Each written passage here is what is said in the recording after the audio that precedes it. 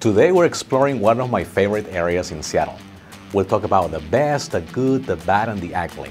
This area of town has beaches, delectable dining options, parks, trendy neighborhoods, and much more. It's a haven for those looking for a less busy lifestyle than downtown Seattle.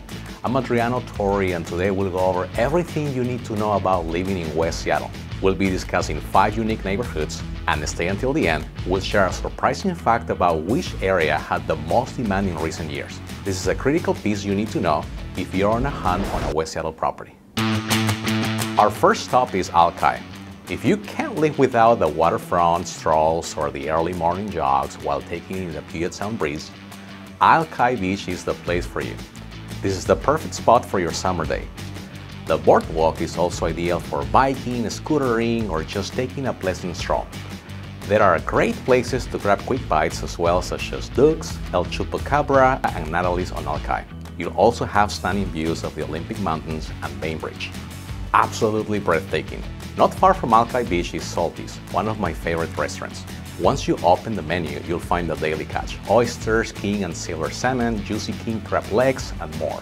Here you'll have breathtaking views of the Seattle skyline. Scheduling reservations can get tricky, so make sure to make the arrangements well in advance. As far as living in the Alki area, you'll find a large variety of options. Near the waterfront, there are condos and apartments. The further inland you go, the more craftsman and single-family properties there are. Let's check out one of the waterfront condos in Alki. This condo has 2 bedrooms, 2 baths, and 1,829 square feet of living space, built in 1993.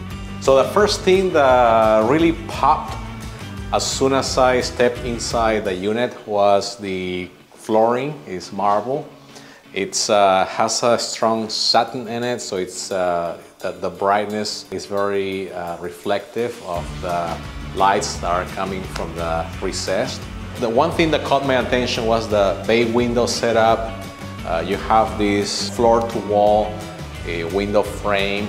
There is no, accessibility on opening and closing other than the tail windows that we have on the 2 sides. But the one thing that stood out, is the panoramic views. And on a day like this, you have the Olympic Mountains. A lot of outdoors going on right now, people on their bikes, people jogging right down to the beach. The other thing too that I found very handy was the fact that you have a door to the balcony area. And this balcony also connects over to the primary room. And the con is just that you have these wall heaters, and they are all functioning through a thermostat that is going to be on the opposite side of the wall. Downside to this is that this tends to break down like very often.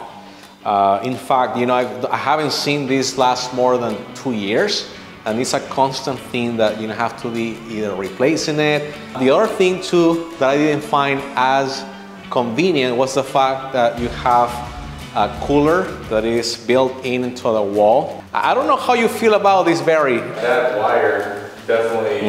Yeah, it's totally off. It just doesn't really go there, and though just having the cord, exposed, it's not very appealing, so to speak. And also it can be a trip hazard.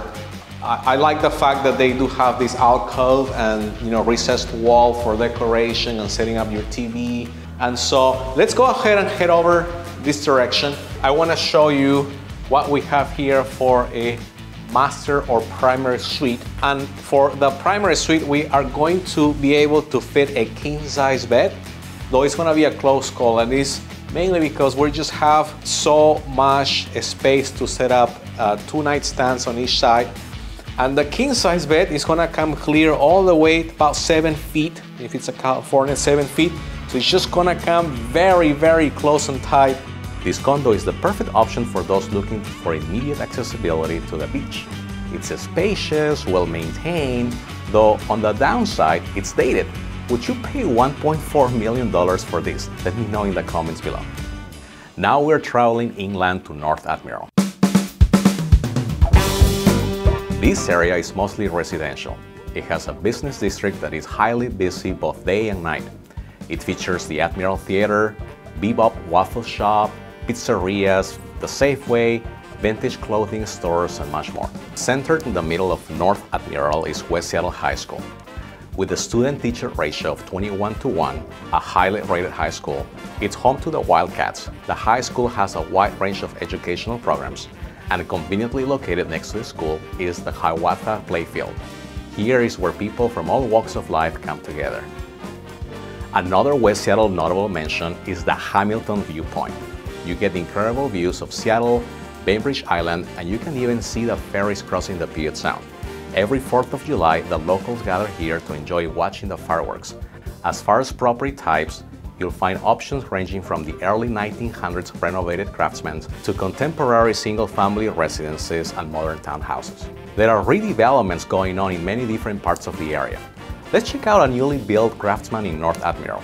So, as I'm making my way to the kitchen, the first thing that popped my eyes was this Neolithic quartz waterfall island, splendor at its best, with the contrast that it has with the natural light, along with the flat panel cabinets. Huge butler's pantry. We still have the Neolithic quartz, plenty of shelving on the opposite side from the sink. This actually, yeah, it has a very similar layout and also a very similar finish to what we toured in Mary Franklin in Eastgate Bellevue. This entrance as well is beautifully decorated. You have the lamp lights, the joists, you know, that are matching the colors in contrast to the floor. And in the floor we have these beautifully brushed white oak planks. And look at this chandelier. Seems like we're getting into a castle here. So we're in the primary room. For comfort, we have the mini split that is right opposite to the bed. The white plank oak is throughout the entire house. You can tell immediately as you step into the property that nothing was left out. From the wainscoting to the exposed joists, rustic aesthetics, the brushed oaks, white planks flooring to the Neolithic quartz waterfall island, you couldn't go wrong with all the high-end finishes. Plus, this property comes with a perk, a turnkey ADU to immediately start generating cash flow. Now we're in the basement, and this basement has been permitted as an ADU. And the ADU has concrete flooring, and this flooring is finished, and it makes a very smooth surface.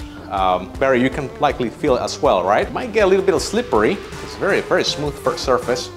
We have a kitchenette area with an induction range, and here is one thing that really caught my eye, which is this sequoia brown marble. We don't get to see them as often, so definitely they did a very good job in conceptualizing the color on the marble with the overall contrast on the selection of the porcelain tile. There are 2 bedrooms here in the ADU and also a very spacious living area. And this one would go in the neighborhood of $2,200 a month, right? And so that's a lot of money. I mean, and this property is a property in high demand when it comes to rentals in the North Admiral area. This new construction features 5 bedrooms, 3 baths, 3,651 square feet of living space, and it's on a 6,000 square feet lot. The asking is $2,195,000. With 20% down, this will make your principal, interest, taxes, and insurance payment at $11,000.